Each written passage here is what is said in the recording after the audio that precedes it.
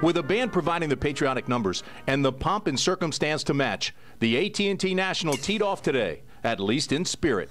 Oh, say, can you see? 13-year-old Anna Nicholson of Bowie sang the national anthem. It means a lot because it's kind of honoring everyone that's fighting for our country. And then, seemingly from the heavens above, a ball dropped like no other. The thrill begins once you deploy the parachute, crowd cheering on. And Army Sergeant Maxwell Ramsey and the 101st Airborne Parachute Team dropped in on the first tee carrying ceremonial golf balls. Landings were soft, impressing at least one of the VIPs on hand. I guess when I was a kid, I thought it would be fun to be able to jump out of a airplane or a helicopter. I don't feel that way anymore. PGA Tour star Fred Couples served as Tiger Woods' stand-in. And from all of us in Tiger, we want to wish the men and women who serve our country a great applause from us. So thank you very much.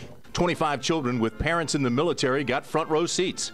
And 2 of them, including 13-year-old Maggie Rollins of Woodbridge, Virginia, joined Couples for the ceremonial first shots. It was a really, really big deal. I tried not to make it a big deal for her so she wouldn't be so nervous. Maggie left with an autograph from Couples on her shirt and memories that will go a lot further than her drive. It was fun, even though it didn't go very far. That's okay.